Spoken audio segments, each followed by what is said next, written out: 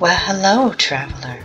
Today, the Cavern Queen visits a neighbor, explains a Minecolonies mistake, and takes her first steps into a more magical world.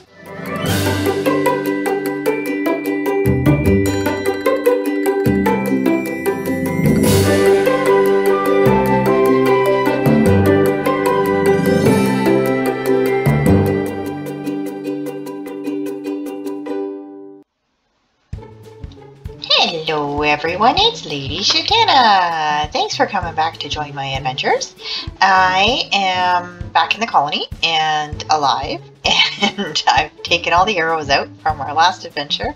TimidHat and I did go back and we finished making that dungeon safe and getting our corpses and various other things. There was lots of really cool stuff in there, and a lot of bad news bear googlies, but we're back and I've been doing a lot of work on the colony, and there's a crazy person back there. Look, hello, hi, hey crazy guy, TimidHat. Hello TimidHat. Hello.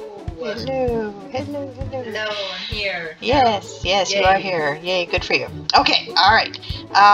In a little bit, after we do some stuff, we're going to actually go take a look at TimidHat's colony today and see what he's managed to do. So, it's nighttime. TimidHat, do you have your sleeping bag? Oh, there we go. Thanks. Sleepover. Oh, little sleepy baby. Look at him. Look at him. Delightful. Okay, so I did do a bit of work doing some diggy. The first rule of Build Club is dig. Everybody knows that. This took me a while, several hours. I figured you guys didn't want to just watch me digging. This is going to be the Tasty Hall, which includes the restaurant and the tavern, the bakery, restaurant, tavern, bakery, and the fisherman. So we're at the building stage now, and our builder should be coming. Hey, hey! Good job, you got me. I was totally not paying attention and not expecting that, and I should have been expecting that. Okay, so yes, mega halls are huge, and they take a long time, but in the end they look so cool that I think they're worth it. What we do have happening here though is you can see that it's quite dark and there are no googlies. That is because as a group my family decided that we really wanted to just use Torchmaster and the mega torches. They're expensive, but we did some work and went and got some things. They need diamonds and gold, but we definitely love them because they cover, it's about a 3-chunk radius out from where you drop it, and it prevents mob spawns. And we decided that we don't want this to be a frustrating experience. We want our builders to be able to build and not have to worry about them. So all of us do have the mega torches going, so just to make things safe and happy. So yeah, and then our other builder is here working on the next connector, and over here we've got a standard connector and the next intersection, and then we will get started on the next mega hall, which is going to be the Scholars Hall, so we can get that university going, because you need that university pretty early on in the game so that you can research all the various buildings that you need. So that's what we're going to work on next. But I love this stage where they start building and you actually start seeing the halls really coming together. This particular one does take a lot of diorite, but luckily I picked up a ton of diorite while opening these caverns and things up, so I actually had enough sitting in my chests to build everything that he needed for this. And birch, so I just had planted some birch out there and picked that up. So we'll let him work on that a little bit. Haven't done anything new down here. We got that hall. So up there is that mega hall, and under halls is the hall lower. And this is where I'm actually going to put my residences, because I love being able to put the housing right under the hall, so everybody who lives here works upstairs, and that means that your citizens are going to be like super close to their workplace, and that makes them much, much happier. And I did get the 2 guard towers finished built, but one thing that I didn't do, and you'd think that I would know all the tricks and do everything right, being the person who actually designed this style, but I don't. What I should have done when I originally established the colony and I placed down my town hall, and I did it out here, the town hall, when you place it and start your colony, it establishes from that spot outwards. And so when we take a look at the map, we had placed it right around here somewhere. And so this is the center of our colony, and it actually claimed all of this space in front, which includes you know, a lot of lake that we actually don't need. We could have placed it 2 or 3 or even 4 blocks or chunks further back, which is what we should have done. So what we should have done is actually dug into the mountain a bit, a couple of chunks, like probably to around here. So just dug a corridor here, placed it and established so that the center of our colony would have been here, which means it would have taken to over here somewhere. Because what we have right now as a result is when we get to the other end of putting in things that are waterlogged, that's why we've got water happening right away. But what's happening is because we're so close to the edge right here of the colony, we actually don't have enough room to put the next intersection and connectors to be able to put the guard towers in easily. So we're going to have to put in a temporary guard tower just to push the colony borders out so that we can do that. But if I had set my colony properly, that wouldn't be a problem. So that is just a good thing to keep in mind when you are establishing your colony, is that first place where your town hall is going to be the center, and take that into consideration as you are establishing. So I'm going to have to do a workaround for that. But yeah, that's what's going on. That's what's happening. So we're gonna let our builder keep doing the thing, and we're gonna wander over and we're gonna visit TimidHat and see what he has going on over on his colony. So we already have. He has a waystone over there, I'm pretty sure. Right here. This should take us over to TimidHat's colony, and oh, he put the stone right into his supply camp. Look at how, oh, that's pretty. Oh, that must be one of the Ars Nouveau scribes table. Very nice. Very, very pretty. Okay, so this is, if I recall correctly, that is the Urban Birch. Yep. Urban Birch Camp. And oh my goodness, look at this. You've got a portal, you've got all kinds of storage, you've got all these Ars Nouveau things, and wow, look at this. It's so interesting to be working on Cavern or working underground and then come and see somebody else who actually has, like, you know, the sky and the sun and the wind on their face. Yeah, very exciting. So what do we got going on here? We've got, is that the... This is the university. The university, okay. Yeah. The university is very important to get going pretty quickly. This is the maths class, and this is...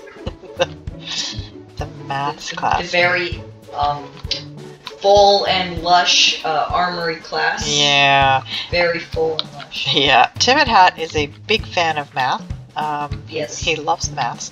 So that would be a good thing. So this is supposed to be level 1, and that's going to look pretty cool when it's done. Yeah, this is the guards tower. Oh, okay. Right there, little guards tower. And that Here's would my be citizens hut, level 2. level 2 citizens hut. And builder's hut right there. Yep, also level 2. So level 2. So you've actually done quite a bit of work, and not just Ars Nouveau. I mean, I started late, you know. Yeah. Yeah. I mean, I do still have the Ars Nouveau. Yes, definitely. And this is something that I'm going to have to learn, because you've done some very cool things with the Ars Nouveau. And I mean, I've essentially do all the things. I can fly. You can fly. Yeah, exactly. You can fly. You can do all the things. So this is really cool. So your build style for your colony is definitely what I would call cozy. So everything looks like it's going to end up being quite close together, which is really cool. Like, everybody has a different kind of build style. I tend to build much more spread out. So I think this is going to look great. Deciding like what direction I want to build out. I also have a forester hut being built. Forester hut, very important when you're building in just birch. So that's going to be really great. I am very much looking forward to see how this ends up going. And yours looks very nice too. Thank you. Thank you. It's just a very different thing. Also, have you had any googlies come out of the thing? No, but I have had a few googlies going in, and then when I walked in, there was just like a zombie once. Oh, that's really unfortunate. I haven't actually been to the Nether yet. If I go in there, am I going to fall into a pit of lava? No. Here, do you want to follow me? Yeah. Yeah, let's go. Let's go to the Nether. Keep watch, guard. Let's check it out. It's funny, I take so long to do a lot of stuff that things like going to the Nether. Oh. I have a waystone up here. Warp blocks. I do like warped, as you guys will see when I get higher up. I use a lot of warped. I'm a big fan. Well, there's a waystone here up you there. go. I got you to forest here. Also, over that direction, there's a crimson forest over there. It's not too far away. Oh, that's handy. How? See, because you can fly.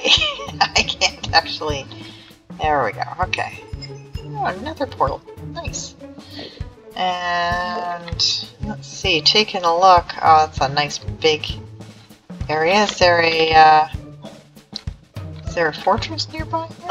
There is one, like, only 1,000 blocks away. It is across a lava pool. Ah, well, I'm going to not then go check that out. I do have, like, a little base there, with warped blocks. Tough to say. I have a waystone there. Delightful. So you've made it over there already. That's cool. That's cool. Yeah. I may have died once. You may have died more than once. Okay, well, I'm going to not attempt to do that as of yet. But it's nice to know that I can just come over here and get my warp blocks for that when I get later in. And it got dark while we were there. So, I'm going to head home. Thanks for showing us around. You're welcome. And you have definitely got some crazy going on here. Yeah. Good job. Alright, heading back home. Good luck with your colony. Thanks. Okay. Back home. Sleeping through the night. You slept. Alright, what are we going to do today? We've got this on the go. We've got that on the go. We've got 2 citizens happening. We've got a lot of water happening. So normally, water would not be placed until the end of a build. It goes in about at the same stage, I believe it's step 5, as when you put in the lanterns and torches and things like that. But a number of these blocks here are actually put in as waterlogged, so they have the water in there, so that's why it's looking like that. So doing some good work. You're doing a fabulous job. I'm super proud of you, my dude. See, as more come in, it blocks that water, but it'll be interesting to see if we have any problems with that. I have to admit that when I do my testing and things like that, I test in a creative environment. So I paste things in and I don't actually have them build directly.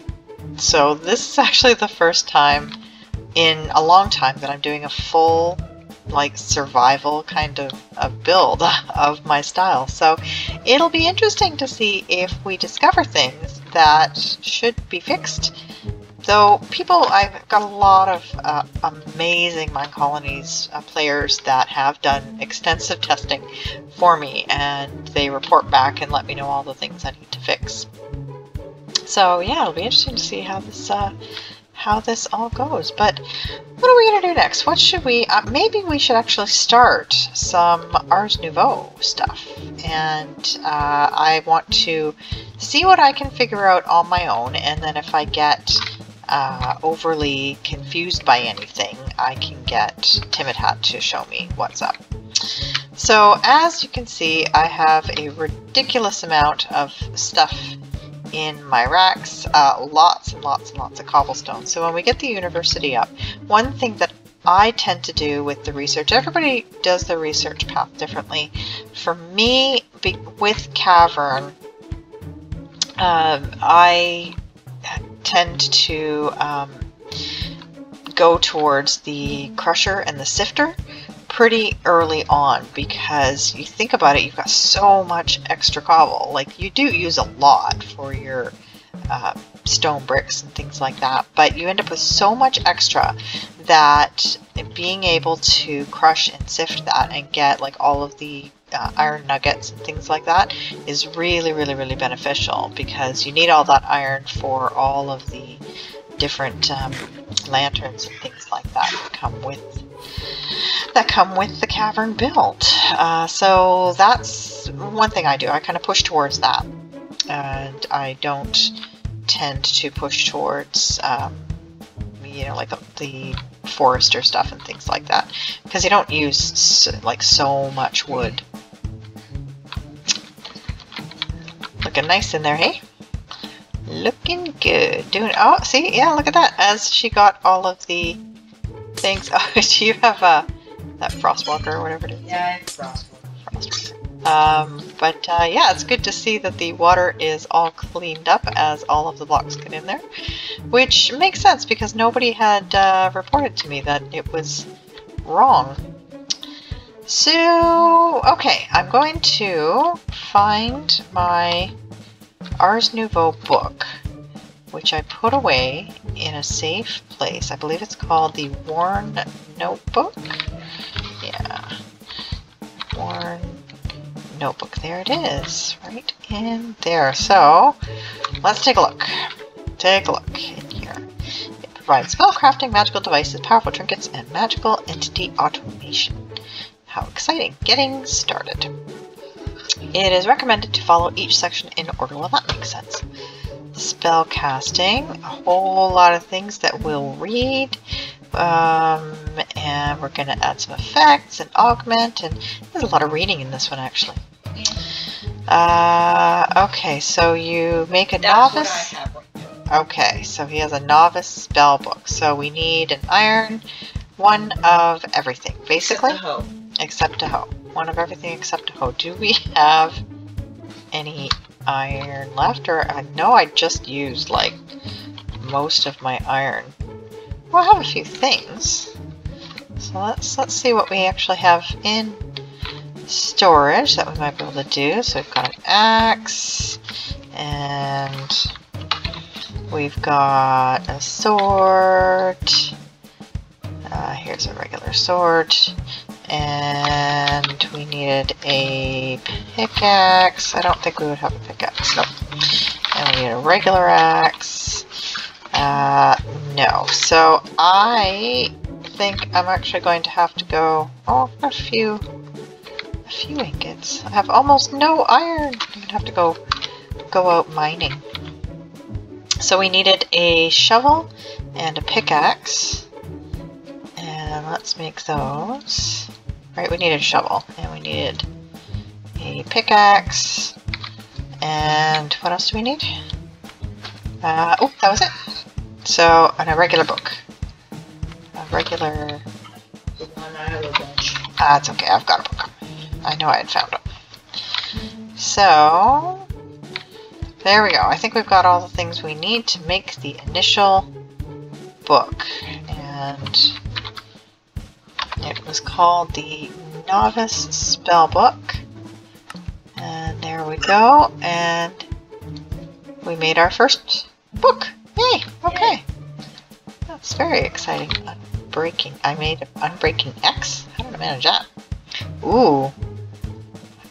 See that that magic bar comes up in the corner. Mana bar. I clicked and it was an invalid spell, apparently. Okay, let's take a look at this. Open the spell book. Quick select. So C to open this. Oh. There's an Enderman in my colony. There's an Enderman in your colony. Leave him alone. I hear there's an Enderman and his name is Berold, and he's a really nice guy, and you should leave him alone. Oh. Yeah. What if you shoot him? Don't shoot him. Leave him alone. Okay, so there we go. So I've got a bunch of reading to do. So I'm going to do that. I'm going to read all the things and figure out what these various things do, and then maybe I will know how to do one of the cool things that TimidHat does by the next episode.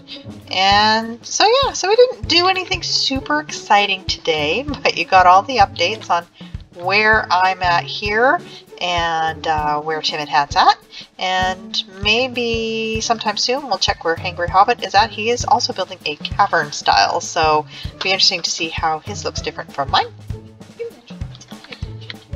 And I have mentioned him. He's a lurker. He just likes to lurk. He will not be not as lurky as me, though. Not quite as lurky as you. That's right. Okay, so a less exciting episode, but I think we've got a lot of things done, and I very much appreciate you hanging out with us, and I hope that you are having a fantastic day, and that we see you again very, very soon. Bye-bye! Bye!